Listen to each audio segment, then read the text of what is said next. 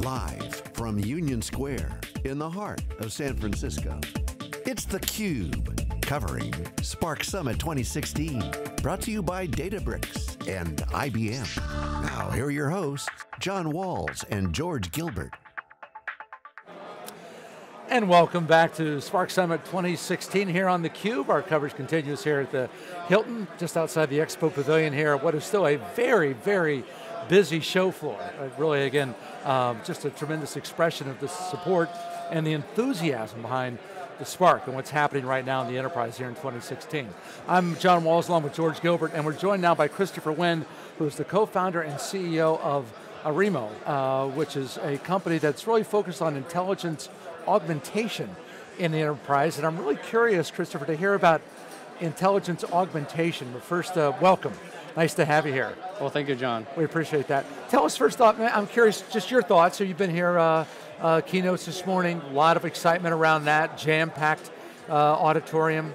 Just your thoughts about seeing this kind of, I don't know, enthusiasm, if you will, around Spark and what's happening in this community right now. Well, the perspective I have is as a very early adopter of Spark. I remember when we were sitting at an AmpLab room, just basically at the time when we said we were going to bet the company on Spark, there was it wasn't even an Apache project yet. And basically there was this Yahoo Conviva, which is Jan Stoichkov's company, and at that time, us. And to see that the first Spark conference that we did was in December 2013. The whole program fit on not even an 8.5 or 11 sheet. There was like maybe 10, 20 presenters, and we were one of them. And to see it grow so rapidly to the scale that it has today, I believe Microsoft has now gotten on board with supporting Spark in their cloud solution. It's just amazing. Yeah, and you were saying that, you kind of bet the ranch early, right? I mean, which was really that's right. A pretty bold step. And of course, your company focusing on big data, machine learning, backed by Andreessen Horowitz. But making that commitment, back when, like I said, back in the project phase even. I mean, what was it that you saw or that you had a sense about what was about to happen that you put all your chips on the table? Well, if you are familiar with technology evolution and then you understand architecture and you have a sense of timing, then it's actually not a very risky bet. What's risky for one person may not be as risky for the other if you have information asymmetry. And the information asymmetry that we had looking at Spark is that we looked at a whole bunch of different big compute architectures, specifically in memory. And we know, I used to spend time at Google looking from the outside, looking at solutions that people were coming up like Hive, which is trying to put a SQL layer on top of MapReduce, and we knew that was the incorrect approach. And so we were going to build a layer in memory processing. And we knew that what had to happen is that you need to have what's called a distributed data set that exists outside of the compute cycle. If you think about the MapReduce paradigm, you only have data existing when there is some compute going on. Spark is unique in that it has a concept of RDDs. And RDDs exist whether there's compute cycle or not. And what we wanted to do is to build an interactive application on top of such a compute system. And you can't do that without having this distributed data set. So that's one of the key things about the Spark architecture that we knew was necessary. The other part is really about timing. If you draw a chart, Moore's law about cost of memory, over the last 50 years, it's exactly, essentially halving every 18 months.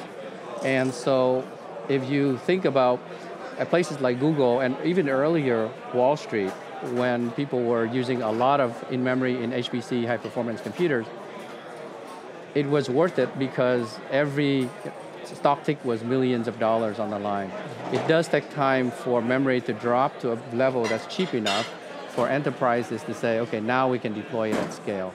And so Spark came on the scene just at the right time for that to happen. And a lot of news being made here by various companies. You had some announcements as well. Why don't you shed a little light on that for us and with our audience as well, with what kind of news you're making today. Well, I'm here for a couple of reasons. Number one is that we have a paper we're presenting tomorrow, and then I'm also on the Spar Technology Council, so for the meeting to help set some of the direction for that. The paper we're presenting is fairly esoteric. It's in the data science track. The title is Bayesian Optimization for Automatic Hyperparameter Optimization. And so what unpack that for us? Is that right. about helping to, if I saw some of your notes, it's helping to automatically find features for a model? Exactly. So if you think about the life of a data scientist, essentially the task is to build predictive models from data. And so when you're a data scientist and you do that, a lot of times you run the data through various algorithms, and you have to tweak, there's dials on these algorithms that they're called hyperparameters. For example, the learning rate, you got to pick that to get a good model. Now, for the most part, when a data scientist does this, it's pretty much a manual process. It's a lot of guesswork based on experience.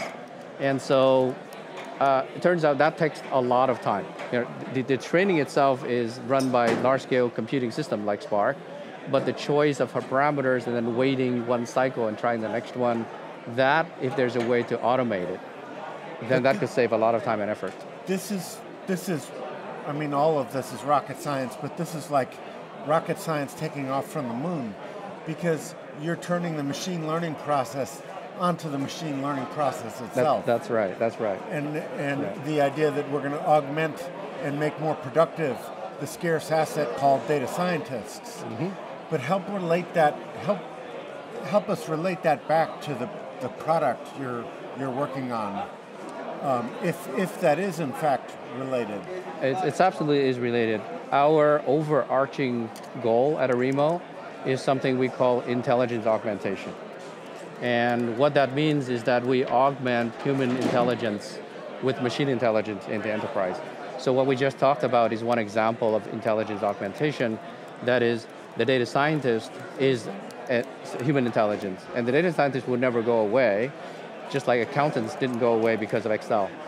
But what we're enabling is for the data scientist skills and time to be leveraged so that he or she can focus on the higher end task, while the really tedious task of things like hyperparameter searching should be done through other machine learning algorithms.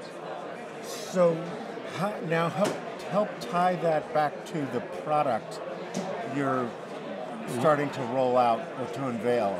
Right, so our product suite has two major human targets. One is the business user, the other is the data scientist. So the value proposition that we bring to these two groups, there are three. For the business user, we allow the business user to go to a web interface, a document, we call it a narrative, and type in a natural language question like forecast the next 30 days of revenues, and have the answer come back within 10 seconds. And so in order to answer that question, you need a lot of predictive models and the computing power and the data processing required to do that. For the data scientist, as we've just talked about, for example, we provide ways to make the data scientist a lot more productive. And we also work on deep learning algorithms so that there are new ways that the data scientist can use to, for example, something I'm very excited about is time series processing. I'll come back to that. The third value proposition that we give to the human, the business user and the data scientist is the collaboration between these two. So there should not be silos of software that the business user uses BI and the data scientist uses esoteric Python or R. The value to the enterprise is expressed or is most leveraged when these two have a common environment and express their unique skills. So a data scientist can work in the same environment and type R or SQL or Python, while a business user is working with natural language, and they're working on the same data set. That's the key value that we provide. So you're talking about intelligence augmentation, so IA, and then we have AI, artificial intelligence. I mean, what's the distinction between the two, and how it sounds like there's an overlap there, basically, right? Yeah. They're using one to kind of create the other. There's sort of an interesting sort of philosophical debate, right? is AI going to become superhuman intelligent and take over the planet? And you've got people like Elon Musk saying that this is raising the devil. And the gray goo theory. That's right. Now, we're all going to turn into goop. I am actually of the school of thought where I think the concern is warranted, right? Seeing the trends of where we're going, I think it's not wise to ignore the trend. To ignore the trend. Yeah. So it is very important to take it seriously. On the other hand, I think that as a species, we are smart enough to apply intelligent augmentation, that we will augment our own human intelligence with machine intelligence. And there are going to be 3 phases of that. So the first phase is everything that we just talked about, right? We're using machine learning, deep learning algorithms to extend human abilities. In the second phase, we're going to do this, what we call pervasive data science, meaning every API, every input box, everything in the enterprise will be machine learning enabled, far more than what we're seeing today in terms of specific applications. Would it be fair to say the whole design time tool chain would be automated by the runtime tool chain? Yes, I think certainly automation of that using machine learning is a key. Even more significantly, take the example of an input box. Like let's say you have a mobile application and you type in and it's asking for your first name or your last name.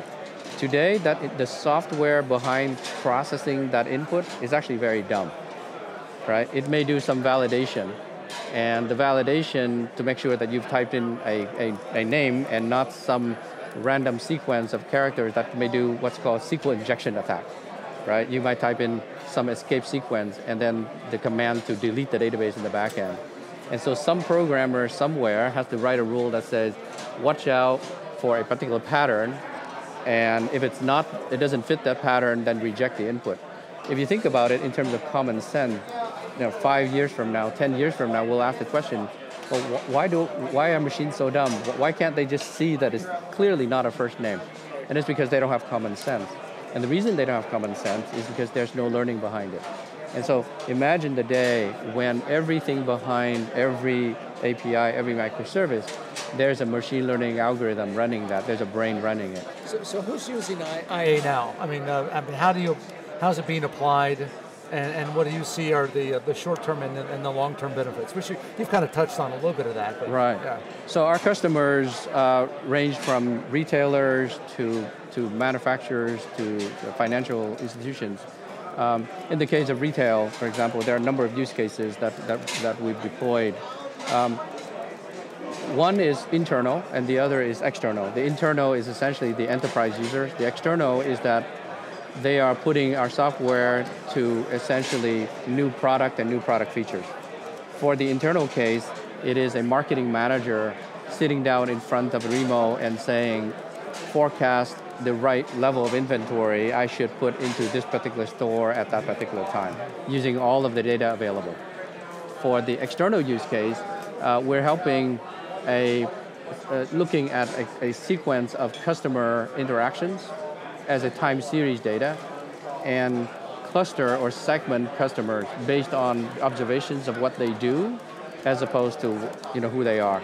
If you think about customer segmentation today, it's very much we look at what we call cross-sectional data or CRM data, right? Based on height, age, religion, income, and so on. But it turns out watching what people do as a time series of their actions is far more predictive of what they're about to do next. So it's behavioral instead of demographic? Exactly, behavioral as opposed to sort of cross-sectional characteristics. And can you apply that maybe on e-commerce, but I mean healthcare, looking, somehow mapping out those behaviors and trying to cite where there might be issues or better outcomes, things like that? Yes, certainly in healthcare, I guess, what you say reminds me of the insurance industry, like Medicare payments and so on, and fraud detection. And fraud detection can also benefit significantly from this time series analysis using deep learning. That is, rather than issuing a whole bunch of rules that say when payments cross certain thresholds and then watch out for fraud, but looking at a sequence of submissions and say this actually is out of the norm. And having the deep learning algorithm that we bring automatically learn these patterns and then learn what's normal and what's not normal. That's very like the new cybersecurity software that's entity resolution? Yeah, or user behavior or entity behavior analysis, where they look for not an activity not one item of activity on the network, but a sequence of activities. That's exactly right. Yep. Yeah. Yeah. In psychology, we know that longitudinal studies are, much more harder to do, but much more valuable than cross-sectional studies. Right. Well, we're talking about IA. I hope that we don't reach a day where you can get two hosts and run them out of the business. So hopefully we can stop a little bit short of that, but it is a fascinating world, and we really appreciate your taking the time to share with us the paper, and best of luck with that, and certainly best of luck down the road with all your business endeavors. Thank you for having me here. Christopher, thank you very much. Good to see you. George and I will be back with more here from the Hilton in San Francisco at Spark Summit 2016 right after this here on theCUBE.